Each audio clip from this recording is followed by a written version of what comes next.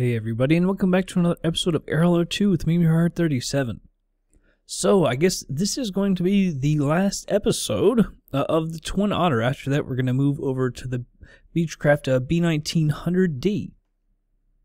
So we were over in Memphis, and when I was looking at jobs over there, there really is nothing that I can do. A lot of them are really heavy, or they expire too soon, or something like that. So there really was nothing to do, so I was kind of disappointed because I wanted to fly today.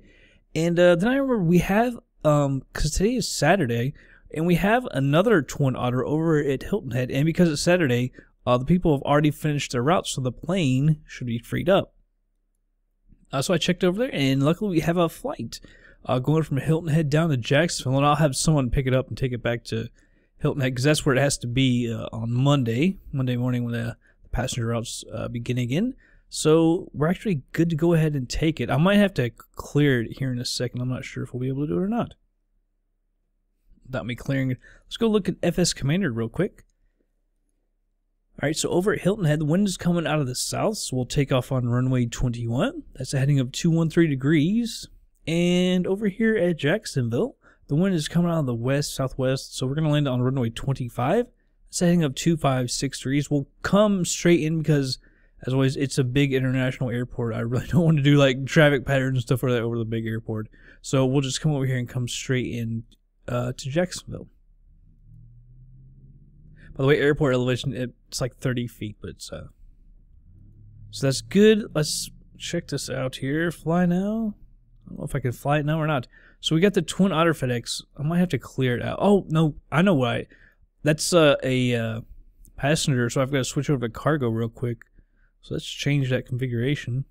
It's a good thing that we're making a bunch of money, because it's gonna cost $20,000.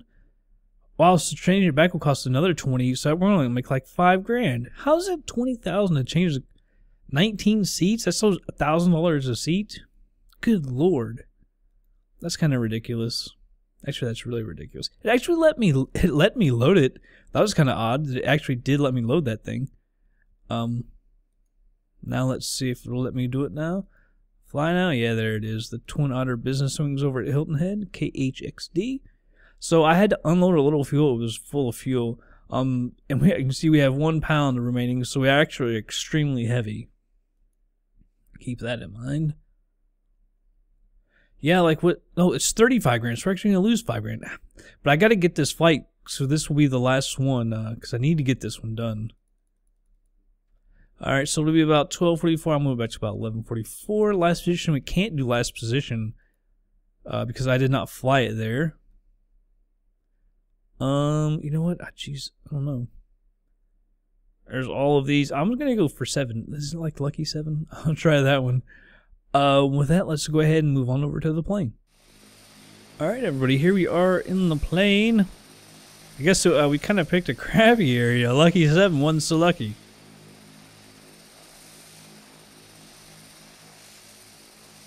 I don't know what I guess that's a Dash 8. It just seems like the Dash 8. I'm always thinking it's actually a lot bigger than that, but maybe not.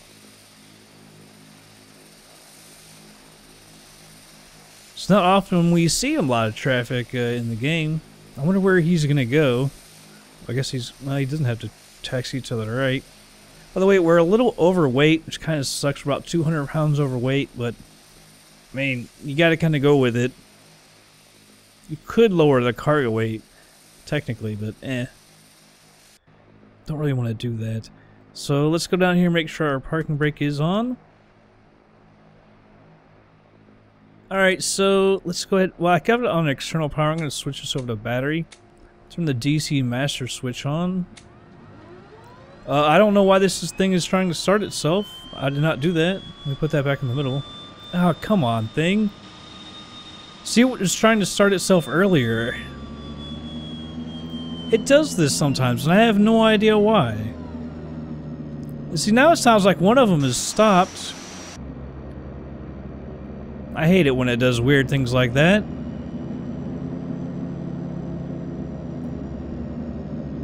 Alright, well, I guess I'll turn these generators on. That's not the way it was supposed to go. Position, anti-collision position lights on, no smoking, fast seatbelts, although we're a cargo plane.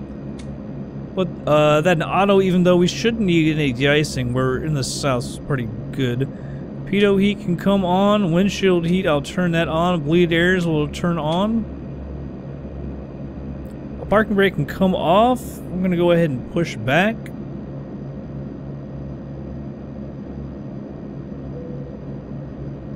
Now see, our gauges are messed up. I think it's because of the way it started it up.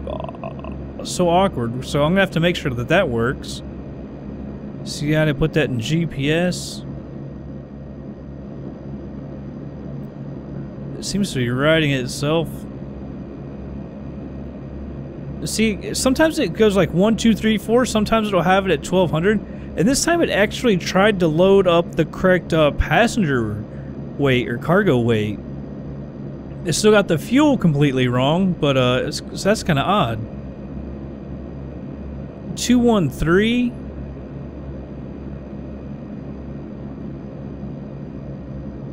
That is the heading of the runway.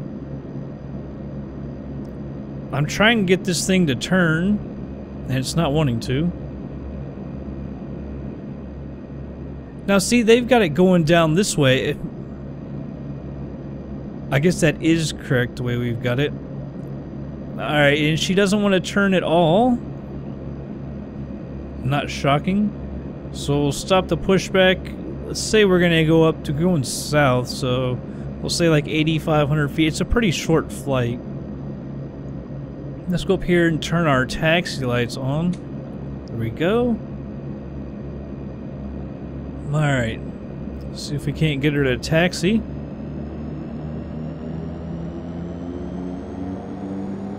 I'm going to set my flaps to 20. And see, she just stopped on her own.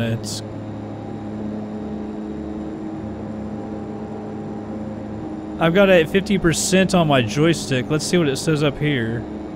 Yeah, 50%, and it takes so much to move. It doesn't make any sense. I'm going to increase the power to get her moving. We're back to 50%.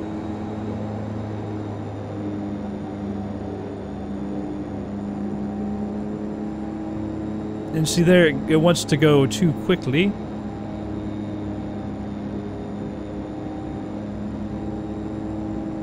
So I'll bring back the power and try and slow her down.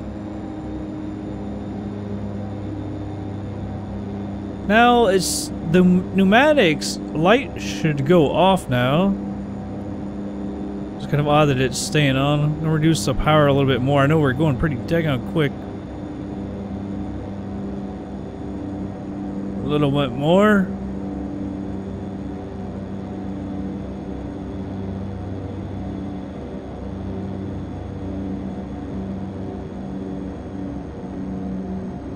Still bringing down the power, and she doesn't want to slow down too much.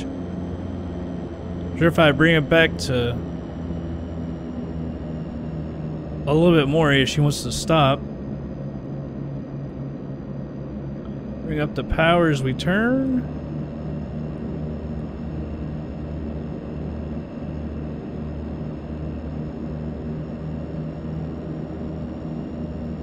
Alright, I'm going to stop her right here. Put on my parking brake real quick. Make sure, did I turn the bleed airs? Yeah, the bleed airs are on. So I'm not sure why it's giving me the pneumatic. I thought it should be off, as much as power as we were giving it. Looks like everything's clear here. Landing lights are on. Strobes are on. And transponder is on. Alright, so let's take the runway and we'll head on out of here. Now there it goes off. It wasn't on the taxi when we were at 50%, I don't think. Maybe it comes off just under 50% even. Now see, I'm 50%, it just went off again. Took it a second.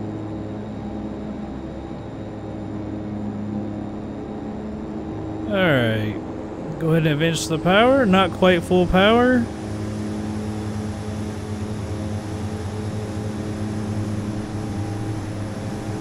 Okay, we can go ahead and rotate.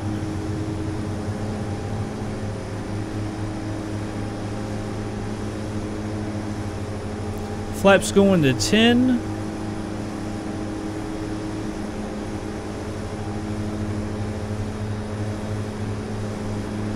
Alright, we're clear of everything. I'm going to retract the flaps all the way.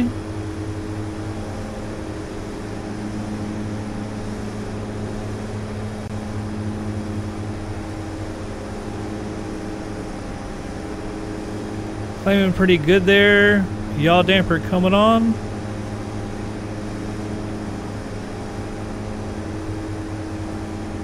I'm going to pull back on the power just a little bit and bring the nose up to slow that rate. Engage the autopilot, indicated airspeed, and nav.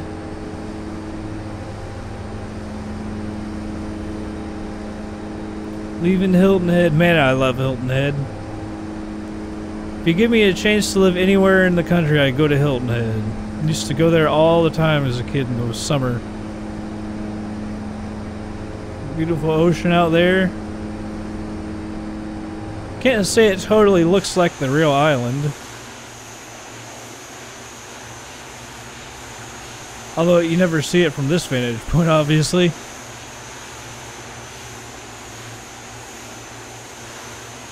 I don't know where Harbor Town would be. Would it be kind of that? It looks like more of a, I don't know if I'd say industrial, but there are many golf courses around, that's for sure. I'm not sure exactly where Harbor Town would be over there.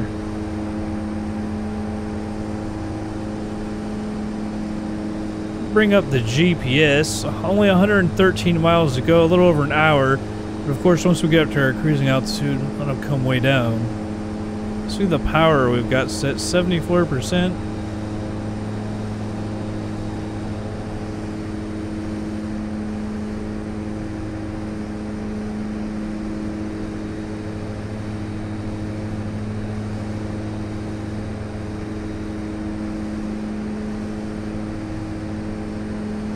Well, there isn't really too much to do now. I'm not sure if we should go ahead and speed her on up or what. I'm going to check one thing out, those pumps. Those tanks are dry. I don't know if it was my last video or what, but we could not get the fuel to come out of those tanks for some reason. I think that was actually an FS economy I was actually flying and could not get the fuel to come out of those tanks. I'm not really sure, like I say, why I couldn't do that.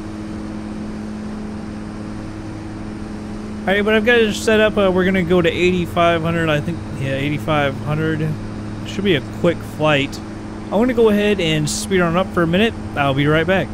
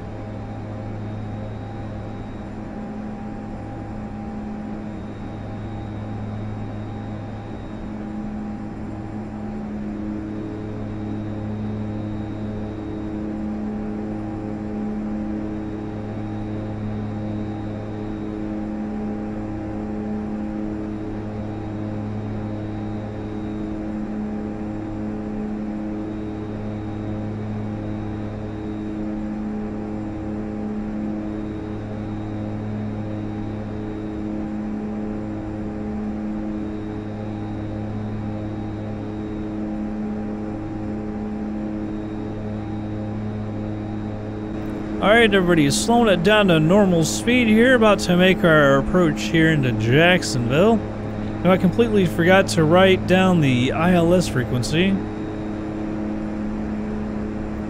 We don't use really the ILS in this plane much anyway. It's not really that important.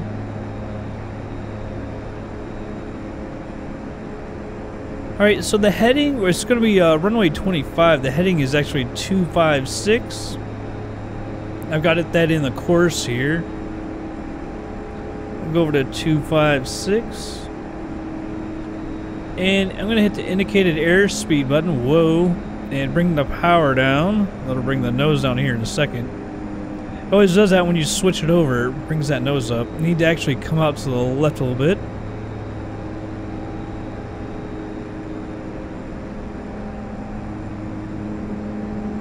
You can see up there by the pappy lights we're a little high. I'm going to mute my mic for 1 minute.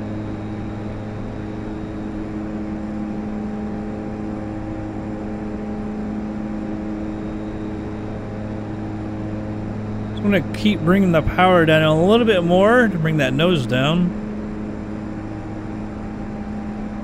Still feels like we're over to the right a little bit and kind of having a hard time getting over.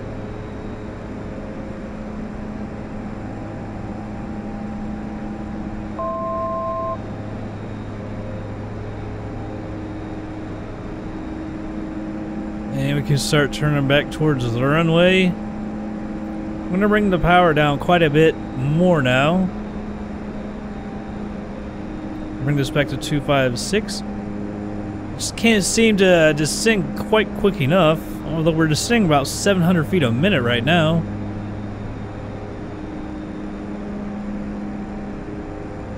And we're right at the white arc.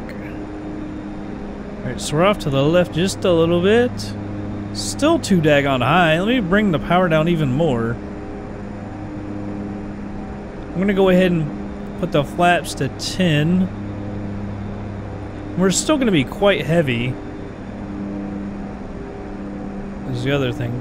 So we're going to have to bring the nose down more with that indicated airspeed now that we've got a little more drag with the flaps. I'm surprised that we're having to descend that quick though, because we came in and started the approach around 2,000 feet. I would have thought that would have been plenty of room to get down. But this thing does not like it. I'm going to go ahead and cut off the yaw damper. Autopilot is off, the plane is mine. Reset my views. Let's get the flaps to 20. I'll try and get her set up a little better here.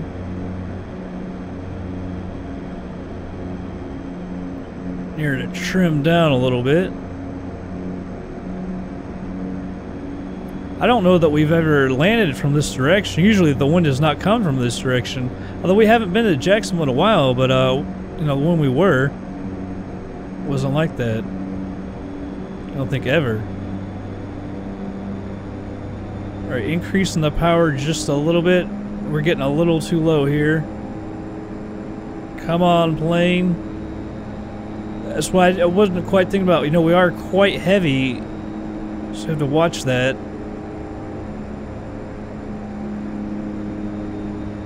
We've had problems in the past of getting a little too low. Not being careful enough. Alright, fly her down to the ground.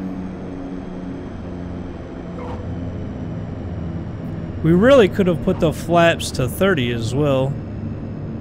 Oh, I wanted to stop there. We'll go on to the next one. Yeah, usually we land flaps 30 and we were pretty heavy, so we really should have flaps 30, but I'm going to go ahead and retract the flaps. I think I forgot to record it as well. Use the instant replay. As long as I can remember to hit that. Usually we black screen still in Air Hauler 2.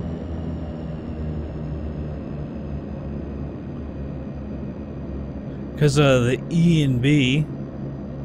I love the E and B, but man, I hate that it causes the problems that it does.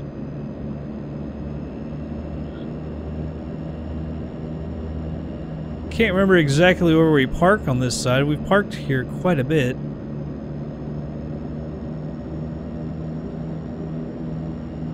Bring it right over here and we'll get her stopped. Alright, parking brake coming on. Let's see, landing lights go off. Strobes can go off. The pitot heat can go off, so can the windshield heat.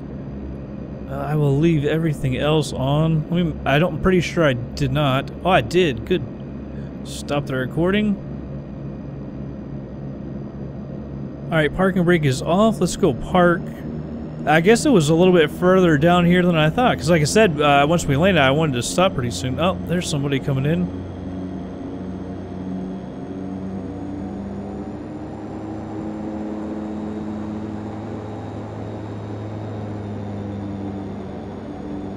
Transponder off.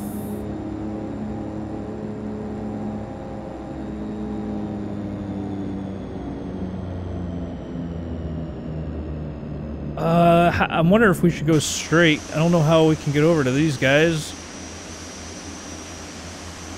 I'm gonna hang it right here because I'm not sure if that goes around all the way or not. But you can see those jets over there. We should park near them. You can hear that plane that just landed. I'm wondering, where is he? American. He's gonna have to come down this way too to get over to the terminal because his terminal is over and to the left.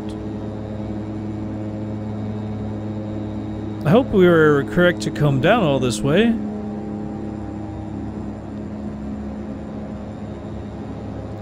Man, she gets going just too quickly.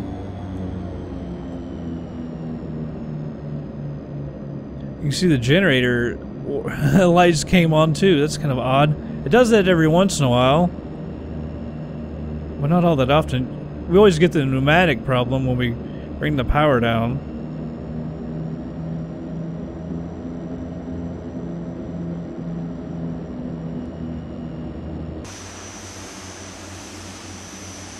Alright, so I'm gonna go straight over here and we'll park over near that blue building.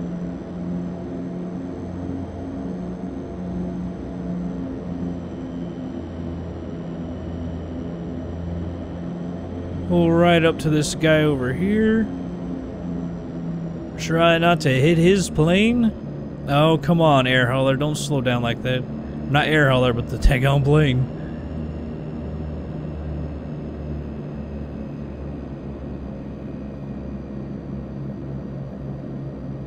And she's gonna stop right there. That's actually pretty good. Oh, wrong button. Trying to hit the parking brake. Yeah, that's not bad. American over there. Alright, so we can turn off the taxi light. And fasten seatbelts, no smoking. Alright, let's put this on external power. Got all that off. Let's go ahead and cut the fuel wasn't even like pushed all the way on. Odd. Just really odd. The way it started up and everything. Get everything off. And we'll cut the DC master switch as well. Bus ties off. Alright, let's go over to air hauler 2 real quick. Alright, here we are. Let's go ahead and unload the cargo. I can't believe we're going to lose money on that. That's kind of ridiculous. 20 grand, like, to turn it from cargo, or from passenger to cargo, it just seems a little much. Okay, finish the flight monitoring.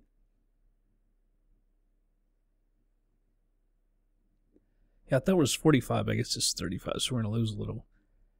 Alright, so we took off at 4:51, landed at 5:53, it was an hour and 1 minute. Took off with 1,490 pounds of fuel, landed with 1,074. Seems like we should have used more, but max altitude 8,527 feet, max pitch negative 16.9, max roll negative 19.69.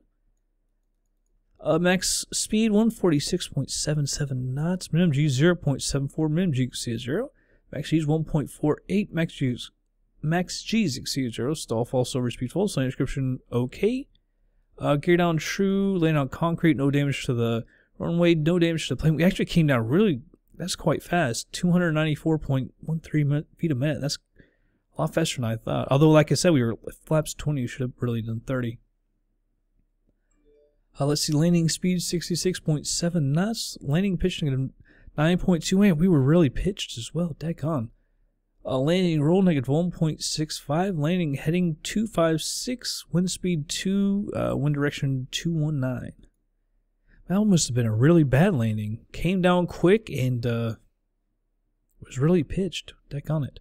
Although we got real low and I was trying to get back up, so that would be one reason we were pitched. Trying to get that plane back up. I need to, before I forget, change this configuration. Oh, man, that sucks so bad. 20 grand. Daggone. Alright, so one class with economy only. Move it over back to 19.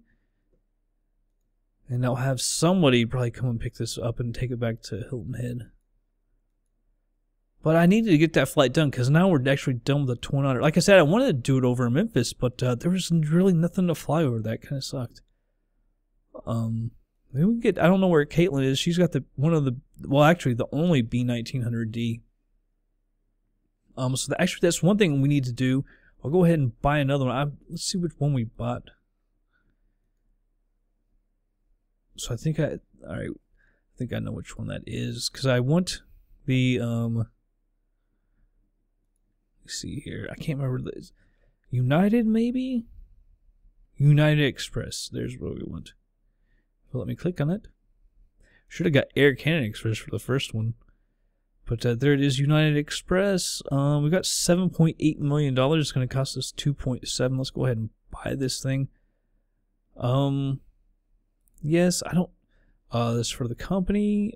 We want that. I'm going to put it cargo because we're going to be the ones flying it. We could put it in Huntington, Hilton Head. I kind of want to put it in Hilton Head. Myrtle, let's put it in Hilton Head.